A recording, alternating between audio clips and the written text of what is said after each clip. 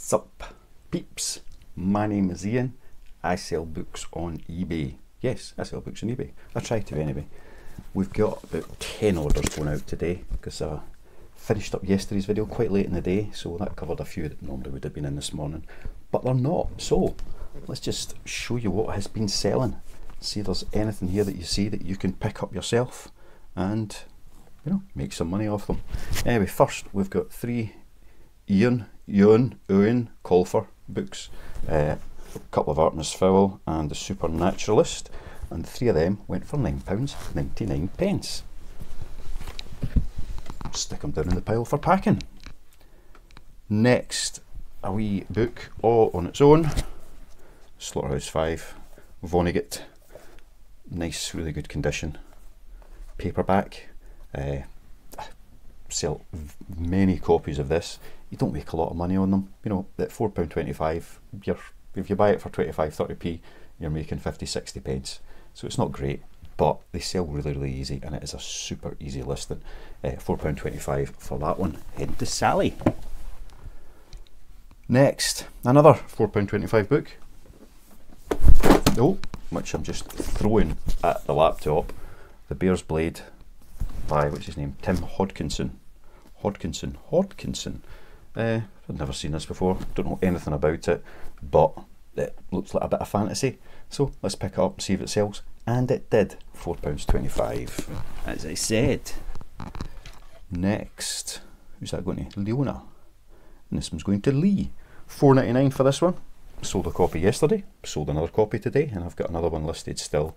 So it does seem to be that if you've got multiple copies of something, when one of them sells, it definitely improves the performance of that listing. So that's 2 of those sold, £4.99 for that one, which means you're making £1 or so profit.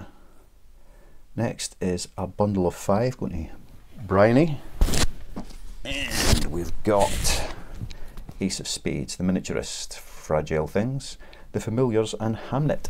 So a nice wee bundle there, and the 5 of them went for £12.75. Again, not a bad wee sale. Next, Leah Bardugo,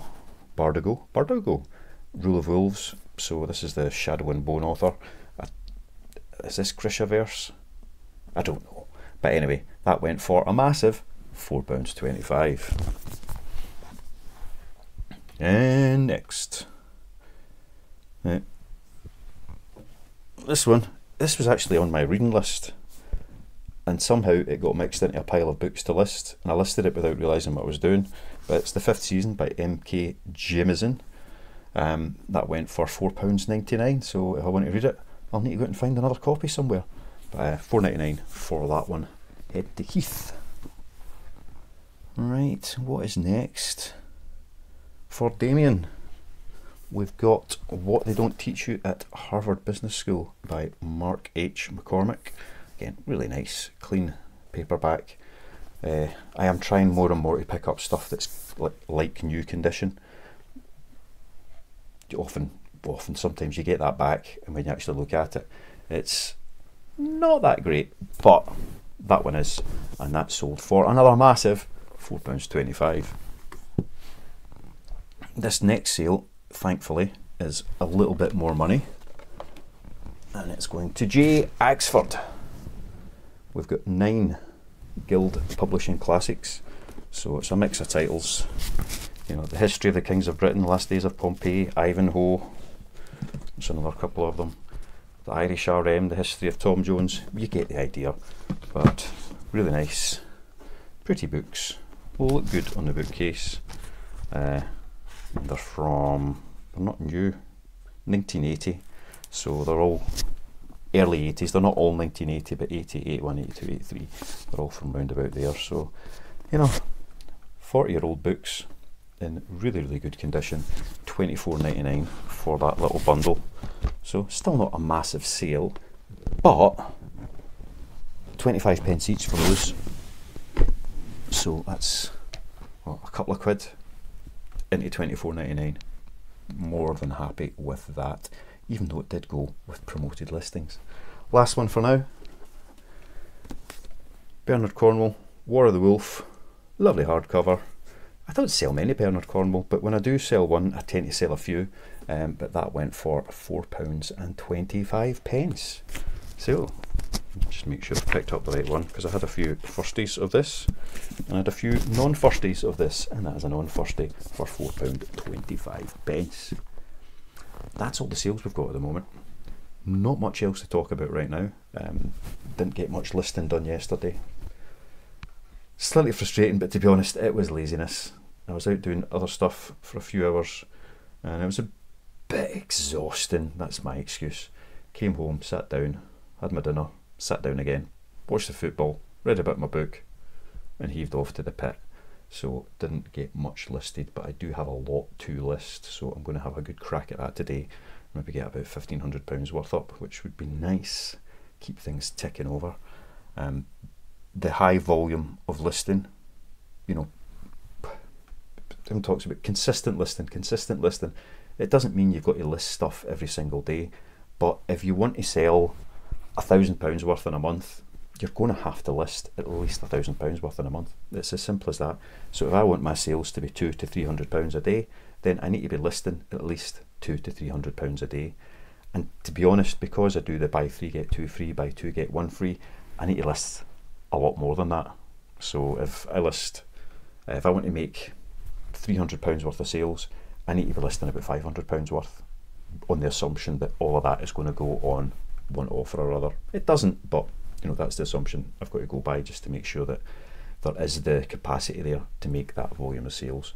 So trying to keep it up there, and it doesn't happen every day, but you know, I'll do an awful lot one day and a bit less the next. Yesterday there wasn't much, the day before was okay. Today I'll list a big chunk, and that gives me a bit of breathing space for tomorrow as well, where I've got a few other things on and I won't have as much time to get in and about the whole eBay book stuff. And that's us. I'm not picking anything up today, although sometimes I do on a Wednesday. I'm trying very hard not to go and pick too much stuff just now. There's always that fear of missing out. You know, if you don't go in, there might be something absolutely brilliant there that you're missing out on. And when I go in, I think, right, well, I'm just going to look for those bangers. But I don't. I end up going, oh, there's 10 really good condition paperbacks. I'll just grab all of them. And it's not expensive to pick them up. You know, if I see 10 nice paperbacks, it's going to cost me, you know, anywhere between £2.50 to £4. But space, the final frontier, I ain't got that at the moment. So I'm trying very hard to manage that down and see what we can do. So won't be any pickups until Friday probably. I'll maybe go in on Friday and see if I can grab a few bits and pieces. But try and be good. Try not to just pick up everything that might sell, and stick to the stuff that will, simply down to space. I'd quite happily go and grab everything, get it listed, stick it up somewhere until I can sell it. But it's now getting to the stage where the picking is taking more and more time every day, simply because I've got stuff, you know, shelved 3 and 4 deep. So to find things, I'm having to take out, you know, 3-4 rows of books just to get to one, and that takes an awful lot longer than just scanning along, grabbing out what's needed and moving on to the next one. So what would normally have taken me 5-10 minutes to pick today took me about 20-25 minutes, because I was having to constantly move things to get to things. So it's always something to consider. Selling books, selling anything that you've got the space to properly store it for picking. And that's my biggest challenge at the moment, I would say. But it will fix itself. If it won't fix itself, I will fix it in the future. It just needs a few things to fall into place to do that. Anyway, I'm going to leave it there. I'll probably be back in a wee while, show you what else sold through the day, and yeah, catch you later, or in a couple of seconds from your point of view. Turns out I don't have any more sales to share. A couple have come in late this afternoon, but they're for tomorrow, so I'm not even looking at them just now. That's a bit disappointing, you know. I thought there might have been a couple more things to share with you, but I was out and about, and I said I am not picking anything up today, but I just stuck my head into the shop, and there was 6 books. I thought, well, that's great, 6 books, just the kind of bread and butter from my variation listings. So went up to the till with them, and the girl that works there, the woman, the lady, she says, oh, do you want any more? oh, temptation comes. This is, well, depends what you've got. Oh, somebody's just dropped in 6 bags, big bin bags full of books, and I've got nowhere to put them, to store them, and there's no room in the shelves to put them out. Do you want to have a look and see if there's any you want, so I don't have to store them all? So, another 90 books or something. What can you do? I would have taken about 3 times as much as that, but I was trying to be very, very, very, very, very well behaved. So just sorted through them, stored them as best I could for them in the space they've got, and took a few of them away to clear up some space. Just bread and butter stuff, nothing, you know, no fancy crazy finds. Obviously it's all come from one person, so it's their collection, and it's a very typical mix, you know, all the big authors. They had lots of Geoffrey Deaver, Michael Connolly, Dilly Court, Robert Harris, a bit of Michael Crichton, Sebastian Faulks, Lee Child, Mark Billingham, Karen Slaughter, Marion Keyes, Clive Cussler, Kate Atkinson, Katie Ford, Harlan Coben, Vince Flynn, you know, just all the usuals. And I've got just about all of them listed now as well. So it's quick variation listing stuff, rattles through, it gets on very, very quickly, very, very easily. Ideal from that point of view, and yeah, I've got nowhere to put them. Don't know if you'll be able to see it, but that lot is too deep. Plus another couple of stacks I have shifted out the way, and I've just got nowhere to put them. I'm an idiot. I don't know what to do. Anyway, that is why you should not go to the charity shops to buy books. Final word. Goodbye. Well, not goodbye. Thank you very much for watching and your support. Subscribe, like, all the usual stuff, and I'll no doubt see you tomorrow.